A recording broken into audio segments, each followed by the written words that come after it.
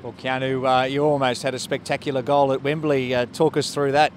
Yeah, I think it was my first shot because the second one wasn't as good. But yeah, it was going in. I don't know how someone cleared it. I don't know. It wasn't off the line, but someone deflected out.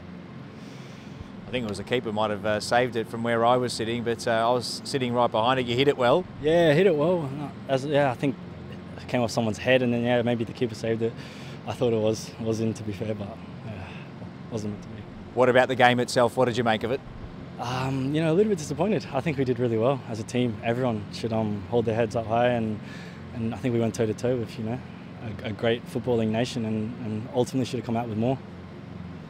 You really feel like you belong on this stage now. Certainly, it looks like it in terms of the way you went about the game tonight. Yeah, thank you. Yeah, ever since my chance at the World Cup and getting more and more minutes for national team, it feels a bit more comfortable, and backing from the staff and all the players out in the field, you can go out there and really showcase your ability, and that's what I've tried to be doing each game and taking it game by game. But yeah, it was disappointing to lose today, but another one on Tuesday.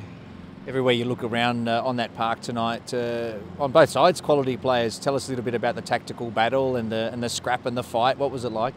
Yeah, there wasn't much in it, I think, and as you said, they got quality players, as do we. I think at the end we had probably the more clear-cut or better chances. They were just a bit more clinical with their one. But yeah, we're going to learn from it. We'll take all the positives and move to Tuesday to get that win. Any particular battle or tackle or pass that you enjoyed or will reflect on tonight? No, I think I'm going to watch the game back and probably see, hopefully a lot of moments that were good, and a few moments I can also work on and clean up and do better for the team. But yeah, I think the yellow card wasn't great.